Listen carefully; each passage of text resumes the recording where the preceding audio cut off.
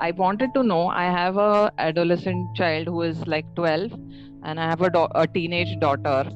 So many a times we have different issues coming up. Many a Yeah. times they have their own mood swings, their own, I mean, all of us do have. But at times, if we are also not in that frame of mind, then how do we deal with this? Yeah, it's a wonderful And question, Pallavi. yeah, and one more thing, that there are sometimes I feel like my little one, especially. Of course, we also did hide certain things from our parents, small tidbits. But if how to handle that with him?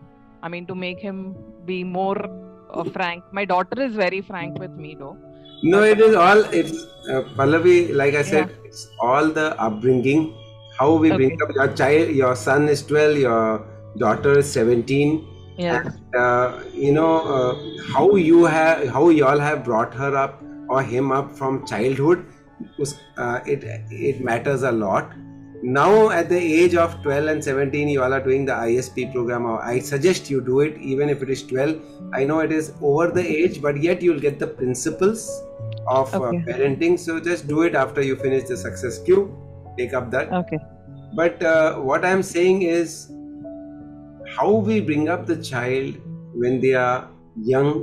Like for example, I'll give you our example that being a girl child, so speaking about this area of sex is not so comfortable with girls generally, but we have always spoken very, very openly from day one.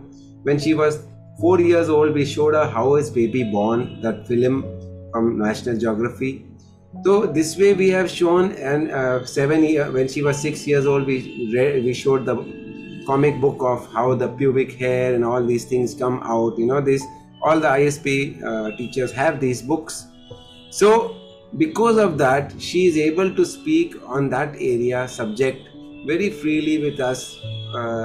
Absolutely, till now we just speak just like how you speak about food, how you speak about any you are going to this movie or this hotel, like that you speak about the area of sex also. It's so simple, because we have done from birth. But suddenly now at 12 you realize it. Oh, I missed out. Suppose you have missed out. So that time, then it will take some time. You have to build the confidence of the son and the daughter. And how do you build the confidence is just by accepting them unconditionally. So when you accept them the way they are, love them without any conditions, without I accept you the way you are, and you start being truthful about best way, you start being truthful about your whatever your area, in that area which you want them to be truthful, you start being truthful. Your relationship with your husband, how you and Rishikesh are, okay, you being start sharing your stories each other with your children, and they will start sharing their stories in that area with you. So these differences will start uh, uh, reducing, and they will become more and more open. So if you really, really want a wonderful relationship with your parent, with your children, you be very open, truthful to the children about your college times and your whatever adolescent times, and you'll see them over a period of time turning around to you. This is my simple thing about it.